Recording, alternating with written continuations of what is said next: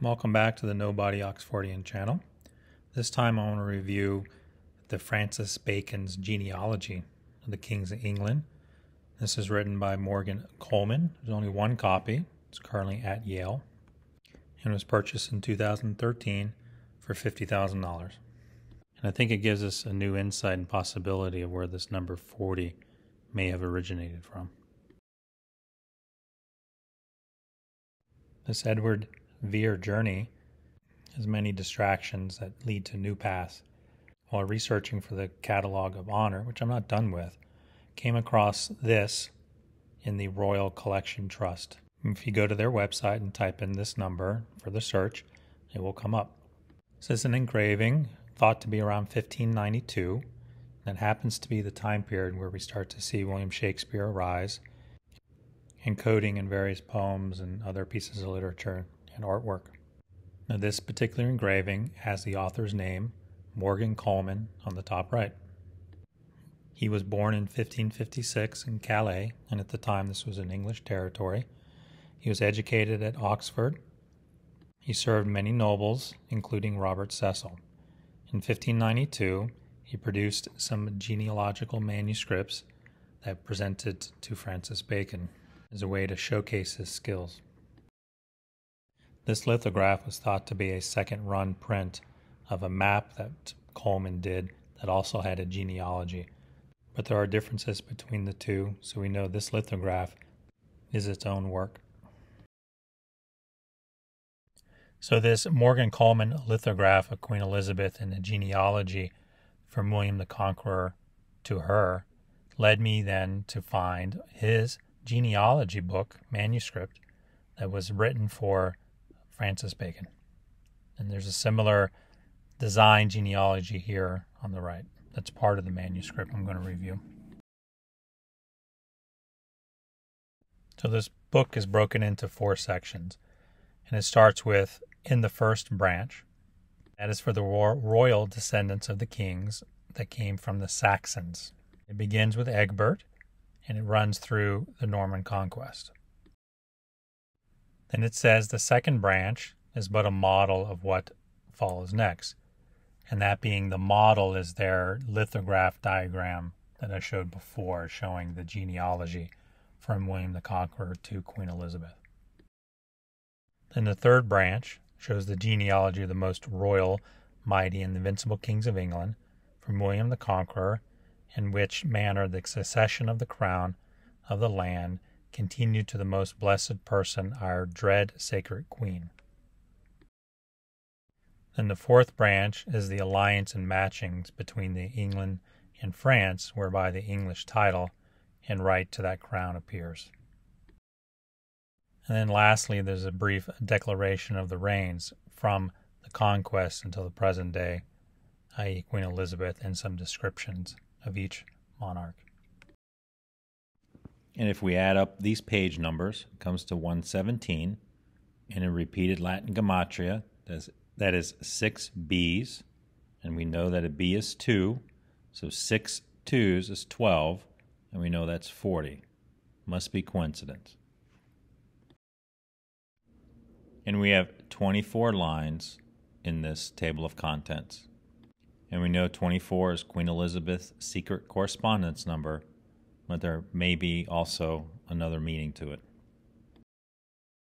So this is a page within the manuscript, just to kind of give an idea of what they look like. The circles on the left with the writing, of course, are the individuals' names. These are not all the monarchs, but it does give you the names of the wives and some of their brothers and sisters. And then it gives the coat of arms. As you may have already seen my third video, this is where I came up with the concept or theory that Edward Vere, 1740, 17 being the 17th Earl of Oxford, and that 40 might represent something in the future. Something perhaps greater than the idea that he was 4T or the fourth T, closest to God, especially since he incorporated the 40 number into his signature as early as age 19. And in that video, I used the first monarch to be Alfred the Great, because that is what our modern understanding of when the first individual was crowned King of England. And here is my list from number 1, Alfred the Great, all the way through Queen Elizabeth being the 39th. So how does Morgan Coleman's, a contemporary genealogy written at the time when William Shakespeare first appeared, there was growing concern of who will follow Queen Elizabeth, since she had not named a successor and had no rightful heir, compared to modern understanding of the sequence of monarchs in England that is, of course, based on multiple sources. The English roll that I talked about before, and other various individuals writing about the genealogy sequence using sources that may not exist today. So let's begin. I started by finding Alfred the Great, and he is listed as number 6. Well, that's not good, because I had him listed as number 1. Well, the description says the 4th son of Ethelwood, the 6th king of England. Now, the comma implies that Alfred is the 6th king of England, not Ethelwood. And if we look at Ethelwood's description, he is the 2nd king of England. But the person listed first is Egbert, but Egbert is the king of the West Saxons. But his description says he is the first that reduced the whole realm into a monarchy and commanded it to be called England, and he was crowned in the year of 802. So that makes Egbert the first king of England. He is the one that established the name England under one monarchy. So here we have a contemporary genealogy written for a man within the circle of William Shakespeare. So close in the circle that 400 years later, he is proposed as the author of the Shakespeare plays. So why is Egbert here if he is not listed as the first king of England? These little circles that contain the information for the monarchs can only contain so much. They're so small, and the information provided on this genealogy is there for a purpose. And if we read the last line, he commanded it to be called England. So Egbert becomes the father of England. Someone had to be the first to gather all the territories and name it. Although initially he was king of Wessex and Saxon, he made himself king of England. Ethelwulf, his son, then became the first crowned king of England from the start of their reign. So this genealogy is correct. Egbert was number 1. Athelwulf was number 2, the second monarch, but crowned king of England from the start of his reign, whereas Egbert obtained the monarchy through conquest and named it England. There's a book printed in 1623 by John Speed called The History of Great Britain that confirms this idea that Egbert was the 18th king of the West Saxons, the 19th but first sole and absolute monarch of the Englishmen. In other words, he was the first king of England. So here's our list again, and we have Alfred the Great initially in my original video being number 1, but this genealogy for Francis Bacon is listed as number 6. Egbert number 1 and Athelwulf number 2. It would seem that whoever followed Queen Elizabeth would be the 46th monarch, and that the theory ends here. But it wouldn't be much of a video if we didn't continue. So we have established that Alfred the Great is the 6th monarch in line for William Coleman's genealogy book he made for Francis Bacon. That puts Ethelwood, his father, as the 2nd, and Egbert, Ethelwood's father, is the 1st. So the 3rd, 4th, and 5th were the sons of Ethelwood. That would be Athelbald, Ethelbert, and Ethelred. So in the original video, Alfred the Great was 1st, but it is 6th in the genealogy. Edward the Elder is 7th. Athelstan is 8th. Edmund is 9th. Edred is 10. Edwig is 11. Edgar is 12. Edward is 13. Ethelred the 2nd is 14th. The genealogy lists Edmund as the 15th monarch. However, history passed down that Sweyn was the next monarch after Ethelred II. He, of course, was a Dane or a Viking. But what I think this tells us is those in the know, and those that lived in the 1590s, did not consider the Danes, the Vikings, to be true Englishmen, and thus not descendants of the English crown. History teaches us that the next monarch is Canute, Harold I, and Harthacnut. The genealogy, however, has Edward the Confessor, which history says is the 15th, as the 16th monarch, followed by Harold II as historically the 16th monarch. And so we end the Saxon line with Edward the Confessor at number 16. This personal genealogy book uses the date of coordination, 1043, which in Latin gematria is 53, GGG, Trinity, while the Catalogue of Honor uses the year he became the king, 1042, and adding these numbers together, we get 7, but the Catalogue of Honor uses a double V in the word Edward. On page 39, which summation is 12 and 40. They're so very clever. Edward the Son. So as you recall, the book is broken into branches. So the first branch were the Saxon monarchs. The second branch are the Norman from William the Conqueror. So that would make William the Conqueror the 17th monarch of England. Coincidentally, William the Conqueror was also known as William the Bastard. He was a bastard child that invaded England and took over the kingdom. And is coincidentally the 17th monarch, and all of these efforts are geared towards the 17th Earl of Oxford, who I theorize is also a bastard child. So the second Norman monarch, or the 18th in the genealogy for Francis Bacon, is William II. Then follows Henry I, Stephen, Henry II, Richard I, John, Henry III, Edward I, Edward II, Edward III, Richard II, Henry IV, Henry V, and Henry VI.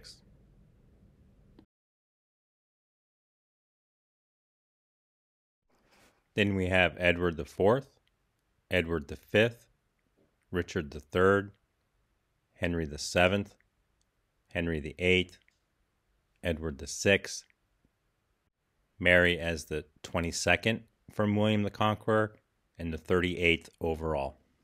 In this, the Morgan Coleman genealogy made in 1592 for Francis Bacon. Now we come to Elizabeth. If you notice this elaborate Tudor rose encompassing her name with the number 23 above. So she is the 23rd monarch from William the Conqueror and the 39th overall. So whoever follows her, whether it's her child or some conqueror, some usurper, someone she appoints, they will be the 24th from William the Conqueror and the 40th overall, according to, again, Francis Bacon personal genealogy made by Morgan Coleman in the 1590s. So if you've made it to my videos, you know from others that numbers are important, from Waugh to John Anthony, David Shakespeare, and a new favorite of mine, Glenn Alexander. So is the number 24 and 40 just coincidence? Is it not important? Is it nothing to worry about? Am I making this up? Well, in the Catalogue of Honor, the person who followed Queen Elizabeth was, of course, King James, and his page started on 240. So King James is the one that followed Queen Elizabeth historically, and so he was the 24th from William the Conqueror and the 40th overall. So the authors of the Catalogue of Honor placed him on page 240. 240. So that must be coincidence, correct? And Queen Mary ends on page 238, which is the page that Queen Elizabeth starts on. so they share a page. The only page that has Queen Elizabeth by herself is 239, 23, and 39. So who was how far from William the Conqueror and who was the total overall number in the monarchs was important to those in the 1590s. So now that I've mentioned the Catalog of Honor, we want to look at the pages 238, 239, and 240. Have they been manipulated by the editor or printer? The section on kings starts on page 1, and if we go through, they are chronologically exactly 238 pages to the page shared by Queen Elizabeth and Queen Mary, 239 pages to Queen Elizabeth by herself, and 240 pages to King James. But there are 4 pages misnumbered.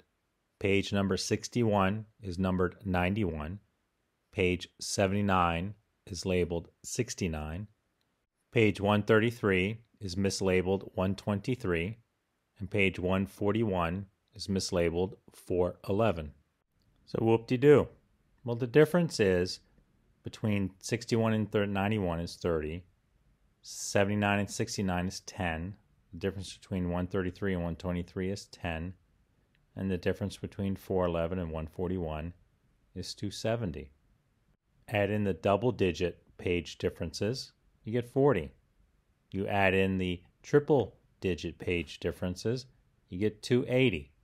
And why is 280 important?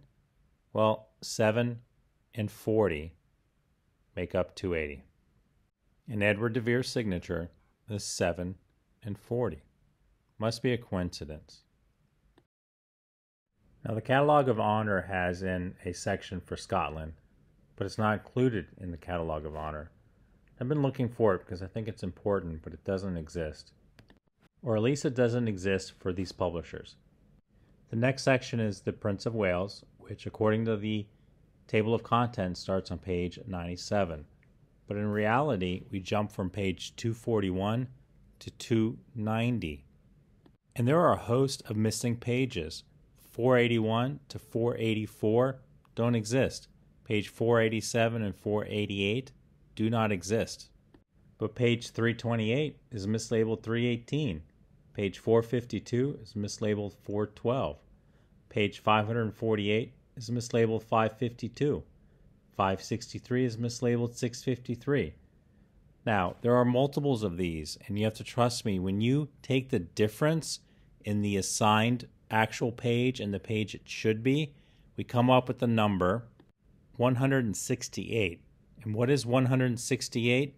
7 times 24. Edward VII and the 24th monarch from William the Conqueror. So what? Just happens to be that way. Who cares? What difference does it make? Well, all of these inconvenient truths end on page 700. And who's on 700? It's our buddy, Edward Vere. Not Edward the Vere, Edward Vere. And his section is 40 words. Of course, I covered this in the last video. But why page 700? The zeros are placeholders, leaving us with a single digit 7. They could have done page 70. They could have done page 7. But there's a hierarchy to the English monarchy. And so the kings come first, the Prince of Wales, the dukes, and then the earls. And with all the information needed to be presented, he ended up in the hundreds of pages. Like I mentioned before, there were missing pages to land him on 700. Could have done a combination of numbers to reach 7, such as 521, but 700 is clean. It's simple, and I don't think it's coincidence. I mentioned before, John Speed book of 1614, the Queen Elizabeth page, page 831. Well, if we add that together, 8, 3, and 1, we get 12. 12 is 40.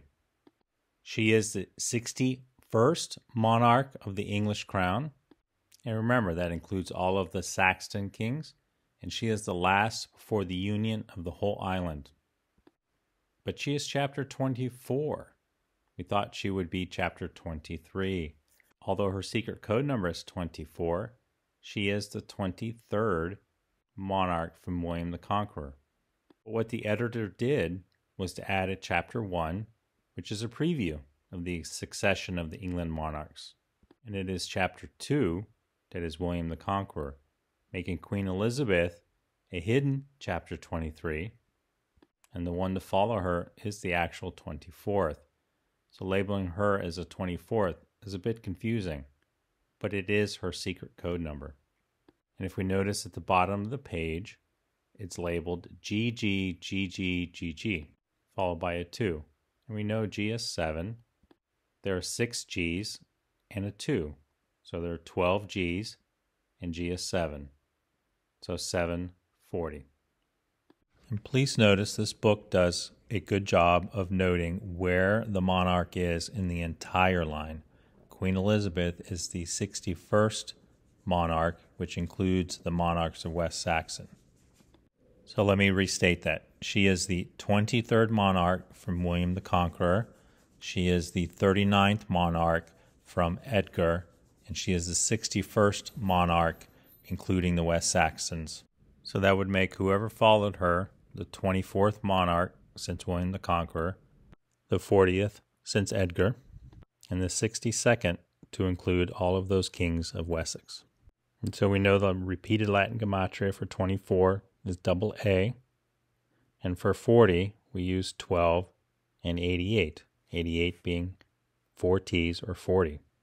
62, though, is 3 Q's, and we have not seen that in our decoding. But according to John Speed in 1614, James I was the first monarch of the whole island of Great Britain, uniting under one, the same and the most glorious crown. So they restarted the count at 1, not 24 or 40 or 62, but 1. And he is, of course, on page 883. The 88 is superset above the 3, indicating 40. And if you add the numbers together, they are 19. And 19 is a combination of 7 and 12, 12 being 40. So another representation of 740. So to recap, the right of primogeniture would mean whoever follows Queen Elizabeth would be the 24 and 40 monarch, but it wasn't. It was King James. He was the first and the first. He began a new era because he combined the monarch of Scotland with that of England under Great Britain. So let us keep looking for breadcrumbs. Back to the Queen Elizabeth page. Below her name is the monarchy crown with the coat of arms shaped as a rhomboid, reserved for unmarried or widowed women, even an unmarried queen. And below is a banner that is left blank with no motto. But according to heraldic law, women, including the queen, are not allowed to have mottos, mantlings, helmets, or crests. And I was told by a British historian that there was no hidden message here. But why would Morgan Coleman, for Francis Bacon's book, leave this banner blank? Why waste the time and energy? I think historians might say that perhaps in the future she would be married and the husband's motto would go into this spot. But this is Queen Elizabeth in 1590s. It's already been established she will not get married. There will be no motto in the banner. So why place it there? I just don't think we'll ever know, but it is a curiosity. The same historian told me that context is everything in English research, but I do think that lack of context is also everything in dealing with the time from 1550, 1630. There are just too many head-scratching coincidences. Queen Elizabeth's personal motto is Semper Idem. She took that from Anne Boleyn, her mother, and that translates into ever the same. And if we've seen with others, Waugh and John Anthony, ever can be Vere. Vere the same. Is this the lack of context? Is this the subtle difference, meaning, or breadcrumb that leads us to say, well, what is Queen Elizabeth's motto? Semper Idem. And what does that mean? Ever the same. Vere the same. And if we take it one step further and do an anagram, we are left with Vere S, or is, Hamlet. We're one letter short of saying Vere is Hamlet. If we do an anagram of Semper Idem, we can get rape, seed, mem, and mem is 40. So rape, seeded, 40. But Semper Idem preceded the birth of Edward Vere. In fact, it was with Anne Boleyn. But it doesn't mean the individuals of the day used anagrams, and perhaps they knew Semper Idem anagrammed out to Vere the same and rape seeded 40. And as a result, the blank banner is the clue to the reader in the know. We will never know, but the coincidences are ironic. Did notice that the banner's right side did have a different turn in its scroll compared to the left side. Maybe perhaps this was some clue, but the other banner in this manuscript is Francis Bacon's, also has the same design pattern. So I think this is artistic license. And Francis Bacon's banner is the date of publication, 1592. Ironically, if you add those single digits together, 1, 5, 9, and 2, get 17. We add the first two digits with the second two digits, as we have done in the past. We get 107. I think they use 0 as a placeholder. We get 17 again. But 107 in repeated Latin gematria is 5 P's. 5 P's is 75. 75 added together is 12, which again is 40. Little stretch, but within the publication date, I come up with 1740. Must be coincidence. Another interesting artistic choice are that the 5 leaves that are usually seen with the rose, 3 of them are touching crowns. The upper right crown has the leaf covering a pearl, and the sole looked like the Edward Vere signature crown with 4 pearls. So I talked to an expert in this field dealing with this coat of arms. He tells me that this is the coat of arms of Philip of Valois, and this is referencing the medieval Duchy of Anjou, the first duke of which was Charles I, the son of the French king who established the second house of Anjou, following its collapse under King Henry II of England. This picture was presented as Charles II, the son of Charles I above. I was to note his coronet. There were 5 pinnacles, each topped by a round object, and the placement of 4 lower elements, each between the 5 pinnacles.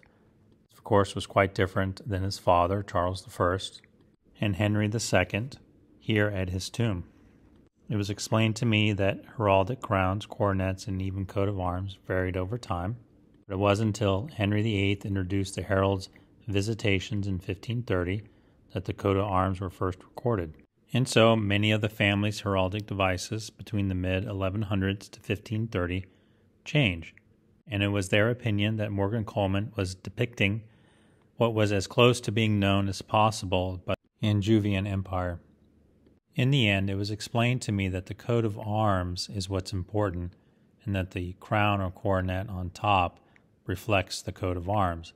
And since this is the Duchy of Anjou, even though it is a earl's coronet, as shown here from other parts of the book for specific earls, this becomes a duke crown. In other similar books, they do use a earl crown, as seen with the pearls, and a baron's crown with 7 pearls.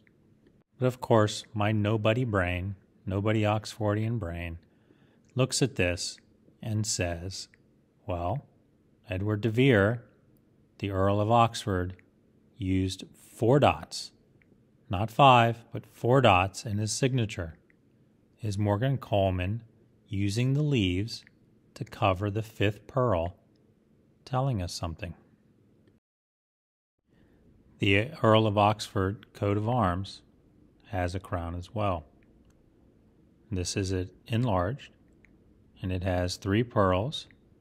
The 4th and 5th are covered by the mantle, and it shares a similar jeweling on the band of the crown. I guess that too is artistic choice. So convenient to dismiss everything as coincidental artistic choice. The Duchy of Anjou's coat of arms has multiple different types of fleur-de-lis counts. Some have 20, these two have 3 complete ones, but ironically, this has 6 complete and 2 halves for a total of 7. And guess how many petals it has? 24. But sure as shit, some of you are saying, gee, that's coincidence. So after completing the video right before I published it, I did find this coat of arms in a 1570 book by Geoffrey Gates called The Defiance of Military Profession. And it dedicates the book to Edward Vere, and it shows the family coat of arms. It is different than the other in that the boar and falcon are reversed. But in this one, you can clearly see the Earl coronet with the 5 pearls and the strawberry leaves. The jewels on the band are 7. It's ironic. But everything else seems to be identical to the Morgan Coleman depiction, with the leaf covering the 4th pearl. So this video is a good example of the process that we go through. Came to the final page with Queen Elizabeth and a blank banner. So thought of, well, what can go in the banner? What is her motto? And then we research her motto, Semper Idem, which was indicated to me via research and others that it was an adopted motto from her mother, Anne Boleyn. But this book from 1604 by William Seeger, titled The Book of Royal Arms and Badges from Brute to James I. And it says, Queen Elizabeth had for her device a phoenix burning with the word Semper Idem, being a type or figure of her princely self, for of her sex she was the only phoenix then living. And although out of her ashes we cannot say another phoenix is risen, yet may we boast that out of her grandfather's cinders there is a phoenix sprung that whilst he liveth shall for princely perfection and much goodness be held as absolute as she for her many fold virtues was esteemed peerless. Her Highness has also a white falcon crowned, holding a scepter and standing on a stalk of tree between 2 growing branches of white and red roses. An allusion, likewise, to her royal self, with the motto, Vivat Prudentia Venia.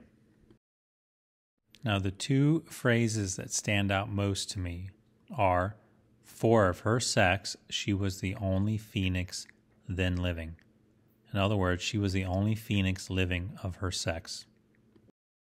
In the other line, out of her ashes we cannot say another phoenix is risen. Does that not give you pause? If the author of this line knew 100% that Queen Elizabeth had no children, is this the manner in which it would have been written? Is saying we cannot say a synonym for she did not? No. Is it in the 1600s? Is the generation of William Shakespeare, the master of the English language, so inept, so lacking of erudition, that 400 years later we are to believe that we cannot say means she did not? Well, you know my opinion, that we cannot say means we are unable to say, and in a monarchy, a violation means torture or likely death, so it's right at your own peril. Or does we cannot say mean they are unsure? Either way, the writer is not stating there is no other phoenix, there is no other child of Queen Elizabeth. Now, I've been told and read there is no evidence that Queen Elizabeth had a child. This has been vehemently denied. But I also have seen no contemporary evidence of a letter, a manuscript such as this, or any written word saying she is without any children. Not heirs, but children. So now let's go into the fun stuff, the counting. There are 14 lines to this piece. As I demonstrated before, 14 can be E-O, Edward Oxford. The 14th word in is Edom, and Edom means same. So 14, Edward Oxford, same. The 39th word is her, 40th is ashes. The 39th monarch is Queen Elizabeth, and the 40th is her child. Must be coincidence. What must be coincidence is HIR, her. The Latin Gematria edition is 34. And 34 is double 11, so twice 11, and the summation of 34 is 7. The 62nd word, which would be the 62nd monarch of the West Saxon, as I demonstrated before, is Phoenix. The counting is the fun part. So this is the original engraving by Morgan Coleman that started this whole process for me. We know Queen Elizabeth is 39th monarch, so let's start with her as 39 and work our way back.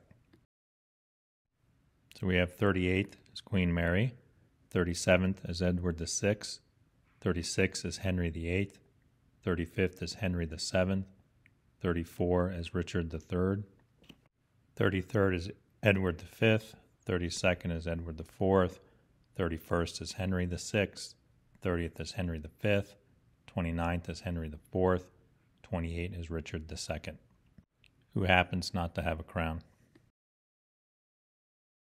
Followed by the 27th, Edward III, the 22nd, Edward II, the 25th, Edward I, the 24th, Henry III, 23rd is John, 22nd is Richard I, the 21st is Henry II, and we have his son, Henry the Young, with the missing crown from Richard II.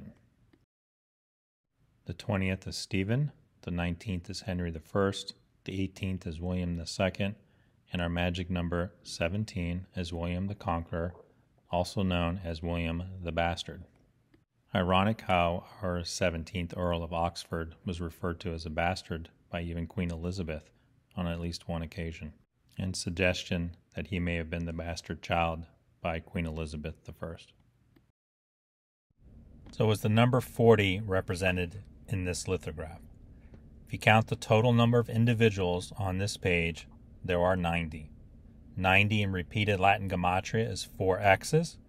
X's we know to stand for 10 Roman numerals. That's 4 tens, 40.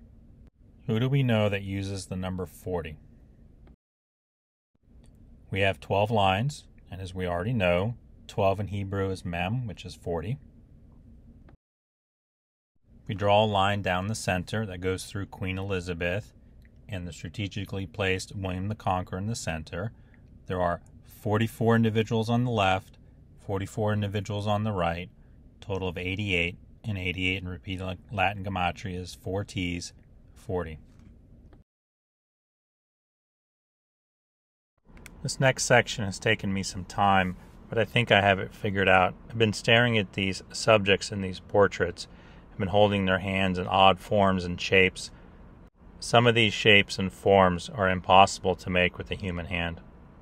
John Bulwer, born in 1606, published a 1-volume, 2-book set titled here, and I can't say the words, but the first one was The Natural Language of the Hand, and the second was The Art of the Manual Rhetoric.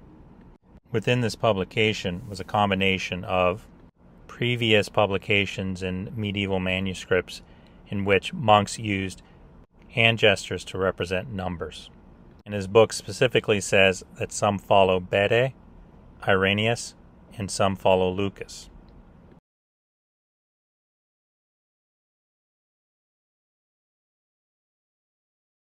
The style of this is the left hand, as says in the book. Their manner was to reckon upon the left hand until they came to 100. So these monks were able to use their left hand to count 1 through 99, and then they would reckon upon the right hand, in which they can count through 10,000. So on your left hand, if you hold it out, the thumb is even with the first finger. If you curl back your thumb, that is the symbol for 1. If you curl back the next finger, that's 2, 3, stick out the pinky, that's 4, etc. And then 10 is to fold over the thumb to the pinky. And 20 position is the thumb is in. 30 is the thumb on the first finger. 40 is the thumb over the first finger.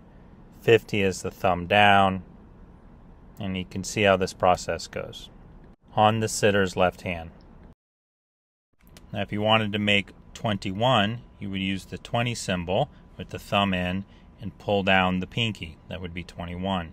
22 would be 2 fingers down, 3 fingers down, etc.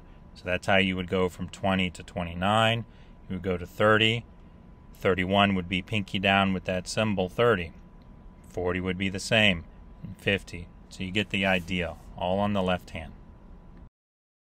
Now on the right hand, 100 would be the same symbol as 1, but on the right hand with the pinky down.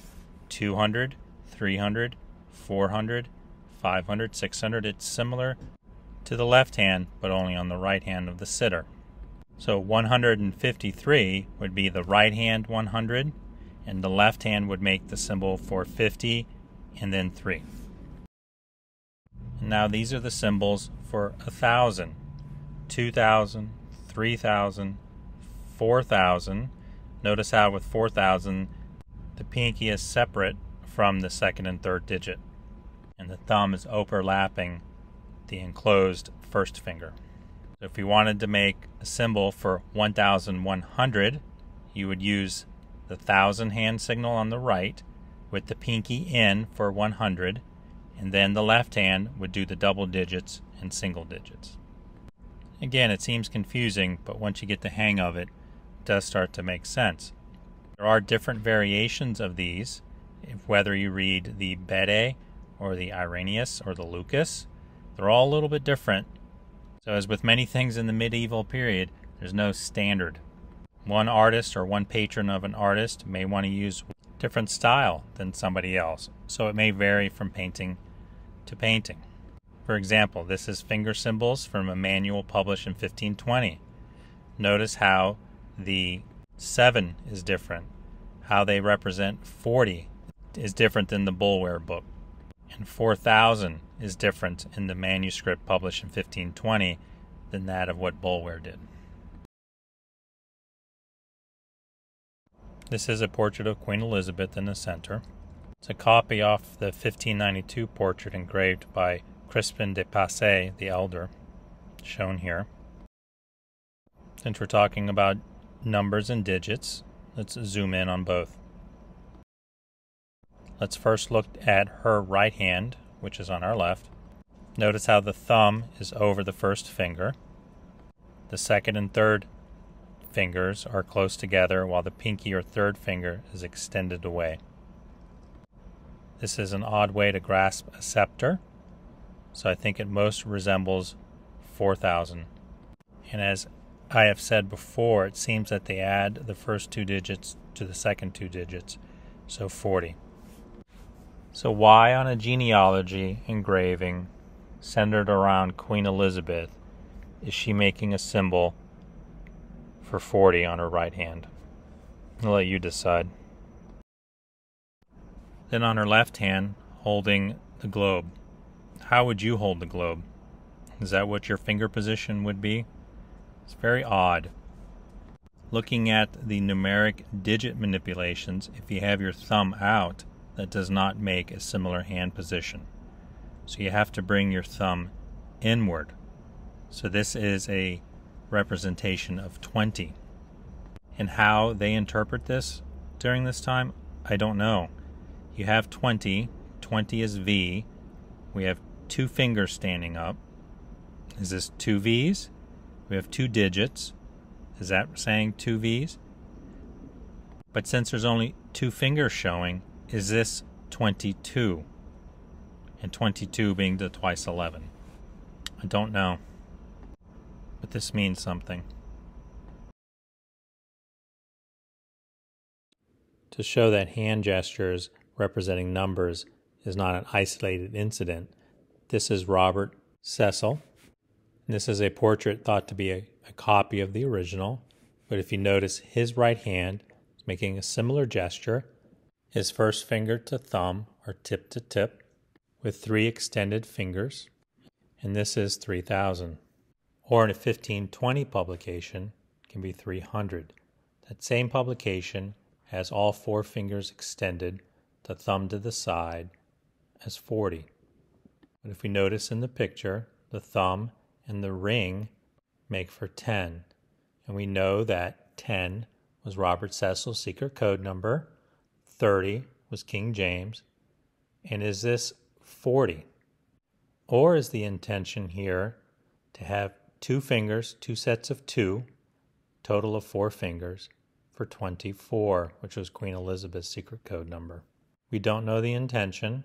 I doubt we will ever know, but there is intent here through finger gestures to demonstrate some sort of message. Perhaps to demonstrate whether you supported King James, the Scotsman, to be the next monarch, or somebody else, and in my theory, that would be Edward Vere. So I think we all recognize this monument, Stratford-upon-Avon Monument to William Shakespeare. Let's look at the hands for any clues. So using the 1950 manuscript of hand gestures I mentioned before, the monument's left hand, or our right to the viewer, the fingers are extended flat with the thumb ever so slightly shown that most resembles the hand symbol for 40. Please remember these hand gestures are shown from the viewer's point of view, so the 40 is the individual seeing their own left hand, which in this monument, it is the monument's left hand. So the monument's right hand, holding the quill, is extending 2 fingers and 2 fingers curled under, and the thumb is hidden from the viewer's perspective. Other photographs do reveal that the thumb is there, but it is hidden from the viewer. That most resembles the same manuscript's description as 200. Notice how the thumb is hidden away, and it is the viewer's right hand, and in this case, the monument's right hand. And with 2 tucked fingers, that is 2, but since it's on the right hand, it is 20. So the finger gesture here is 220, and if, as we've shown, and it's customary, remove the 0, they are showing 22. Twice 11, brother, on the monument's right hand and 40 on the left hand. So Unreasonable Theory Me says that the hand with the 40 on top of the parchment is telling me that 40 wrote the parchment. The hand with the twice 11 edited the parchment. But if you also notice the or and ghouls,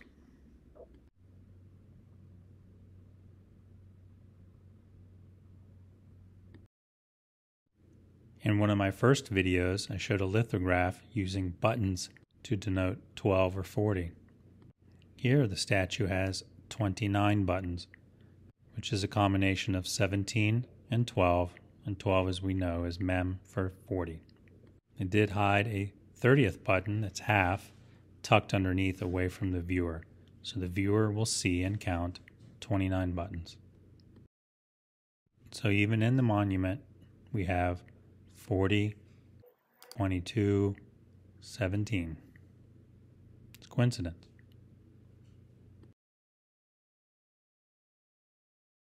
Is there a 7 here? Yes, in the arch, there are 7 Tudor roses in the color of or and ghouls. The monument's left hand is making the sign for 40, and if you don't believe that, then perhaps the cuffs making 2 V's is sufficient for 40. So remember who we're hunting, Edward Oxenford, who has 7 hash marks 4 dots and a 10. So either 1740 or 740, perhaps both. So why is it on the monument that we have 740? Must be coincidence.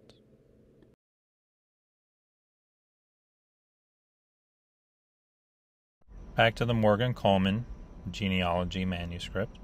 On page 13 is this beautiful hand-drawn genealogy starting with William the Conqueror. Now the number below each name corresponds to the page of the description of the individual. Here are 2 additional closer views.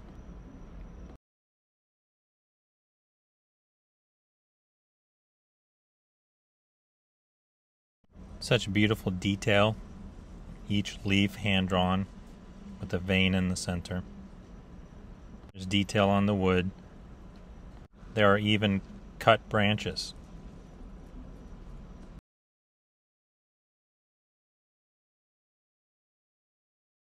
And as we look closer at the base, going into Queen Elizabeth's coat of arms, do you notice anything unusual? I have been harping away at the subtlety of these hints. They lived in a society to where any derogatory remark, comment, something out of line can end in your brutal death. So those individuals who wanted to get a message out had to be subtle.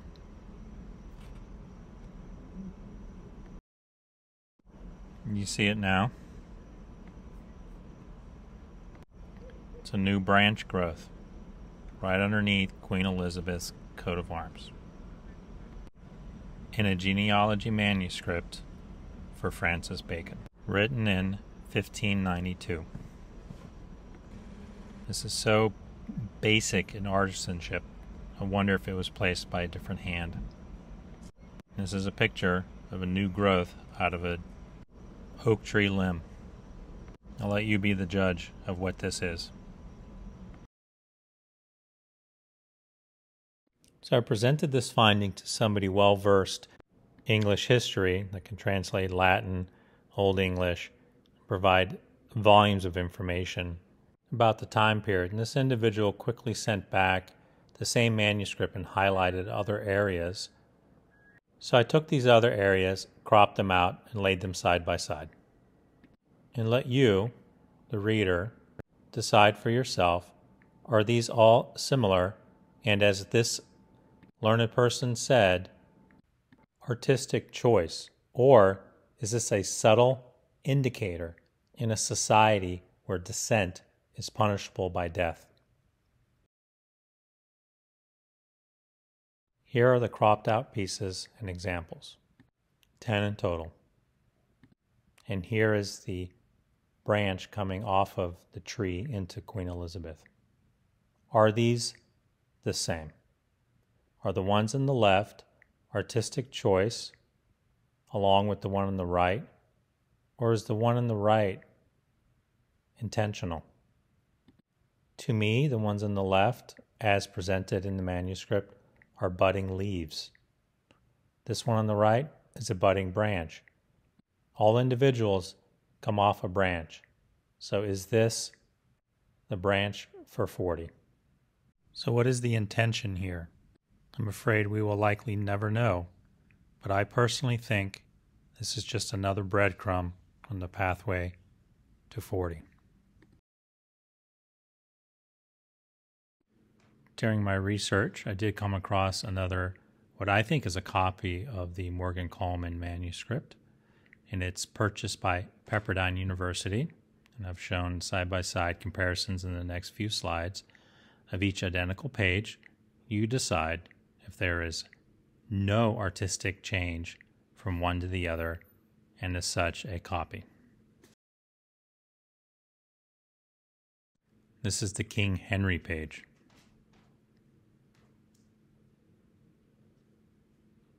I see no substantial changes between the two.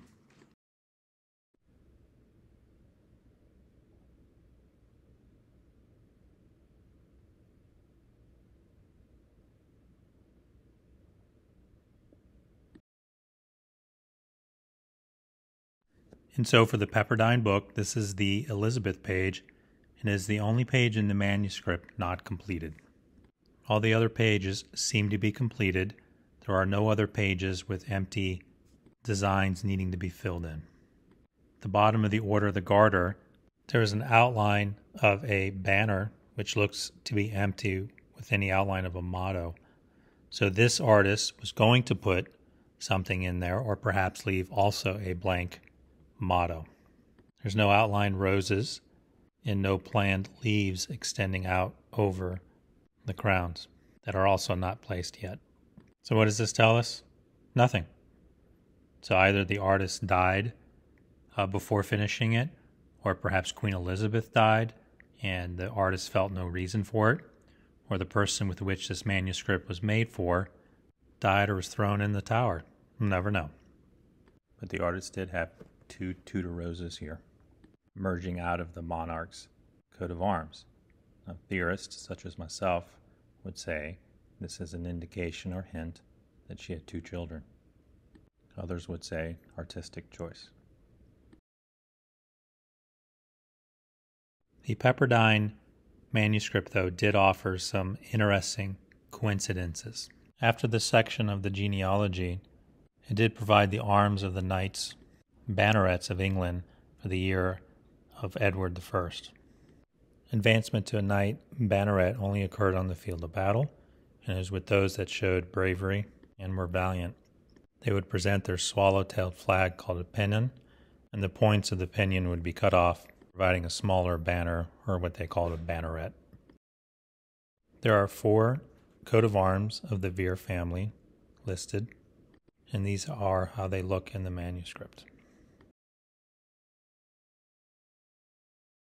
The first time the coat of arms appears, it is number 14. And as we know, 14 is combination 5 for E and 14 is O, so Edward Oxford. There's a description for this coat of arms on this page, and it says in French, the Earl of Oxenford, and it describes the coat of arms. The second coat of arms for Vere is on the second page. This one is listed as number 17, and its description is for Hugh de Vere.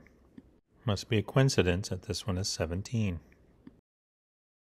The third appearance of the Vere coat of arms, where they took the knights and baronets and then grouped them according to their counties.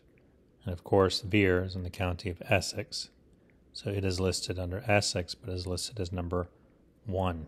Now, if you've seen my previous videos, I theorized that the Essex Rebellion was actually an attempt to remove Robert Cecil from power, because he was the primary architect of James taking over.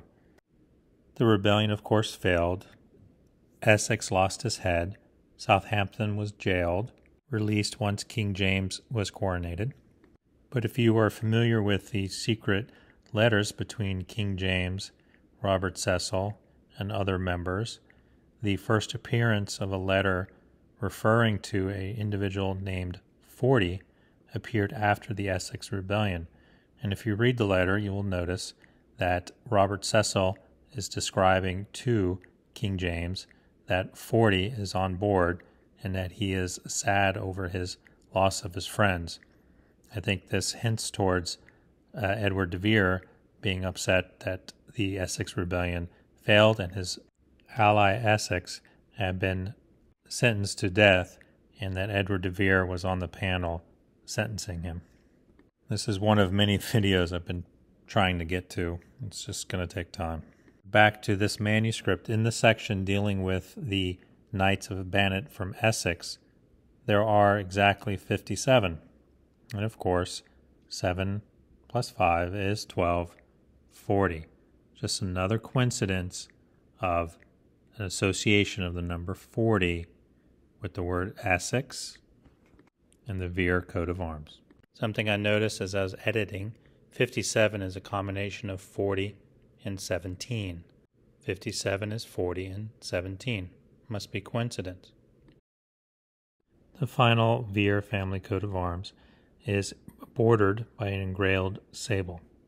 This is because this coat of arms is for a Hugh de Vere, but the older Hugh de Vere was the current Earl. So they mark the coat of arms to distinguish him from the other. This is consistent through this manuscript. As you can see, as Strange, there are two. There are two Westons. There are 3 St. Johns, each with a different style of the coat of arms to distinguish one from the other. The experts say that the sable color has no particular significance beyond the family's virtue of consistency, but the color sable, black, carried the connotation of mourning or grief for widows and widowers. However, this Hugh de Vere coat of arms with the sable border is consistent with what is on the original roll, representing his presence at the battle. But what number do you think they assigned this coat of arms? It is not the same number as that is on the roll or its position on the original roll. So what number do you think it is? It is 7. Now, the artist could have chosen any number of numbers, but they chose 7. So we have Edward Vere, 7, in his signature in this manuscript now. The number 7 is sitting next to the de Vere family coat of arms that is border engraved to mark its difference than other de Veres living at the time. I find this coincidence unable to ignore. Remember, this is a time when they wrote everything in code, double meanings. The language was very ambiguous to give the reader one meaning if they didn't understand the coding, and to another reader who understood what they were trying to say, a completely different meaning. And for the fun part, the counting. So we count 14, 17, 1, and 7, and we come up with not 40, but we come up with 39. And who's 39? That would be Queen Elizabeth, 39th monarch from William the Conqueror. It's ironic that this is the number associated with these Oxford coat of arms, 14, 17, 1, and then the 7 with the border. Was that the intention? Who knows? So now let's spend some time talking about statistical chance and coincidence. The first Vere, 14, is located on a page with 30 other coat of arms. So the chance that it was listed as 14 is 1 in 30. The next Vere coat of arms, 17, is also on a page of 30 other coat of arms. So its statistical chance to be 17 is also 1 in 30. The third coat of arms is under the Essex section, and it contains 57 coat of arms. So the chance that this coat of arms was listed as number 1 is 1 in 57. The final Vere coat of arms is in a section that has 35. So its statistical chance to be number 7 is 1 in 35. So what is the overall statistical chance that 4 of the similar shields land on the appropriate numbered spaces? There are a total of 152 shields spanning these 4 sections, so the chances that these 4 land on the appropriate sequence is 1 in 21,374,050. So is that coincidence or by design? Now for the Latin gematria. 152 in repeated Latin gematria gives us 7 O's. And as we know, O's number is 14.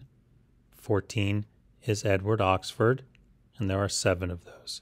So like his signature, in which Edward Oxenford signs with 7 hash marks, you have 7 O's, Edward Oxford, 7. Must be coincidence. I just want to point out this AA headpiece that we think first appeared in 1579, so well after Edward Vere was born. The AA in repeated Latin gematria is 24, and as I've shown, 24 is the individual who follows Queen Elizabeth's position after William the Conqueror. It is also the code number that Queen Elizabeth was known in the secret correspondence with King James. Now, a mother having to pick someone else over her own child as a monarch might very well use that child's position as her secret code number as a reminder to the reader of the letter. So when we see this headpiece, which is quite common during this time, I think we should be thinking of 24 and is a moniker for Edward Vere. So let's follow some more breadcrumbs and talk about coincidences. Edward Vere died on June 24th, 1604. So let's write those numbers out: 6, 2, 4, 16, 04. I believe John Anthony was the first to point the coincidence of this out, that Edward de Vere is 624.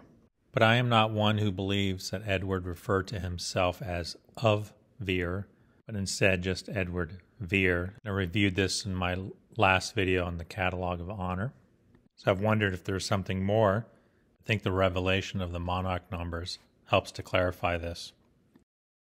So 624, I think, is a split number into 62 and 24, which I demonstrated on the Catalog of Honor, page number 239, which is for Queen Elizabeth, 23 and 39, both representing the monarch position in the genealogy. This was also true for King James, to follow her, numbered page 240 or 24 and 40. So as 62 and 24.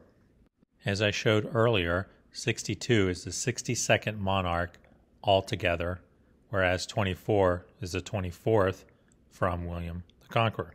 So we have it twice. June 24th, Edward de Vere, and he is the 62nd and 24th in the monarch numbers. And of course, if we add the numbers together, we come to 12, and 12 is 40. Must all be coincidence.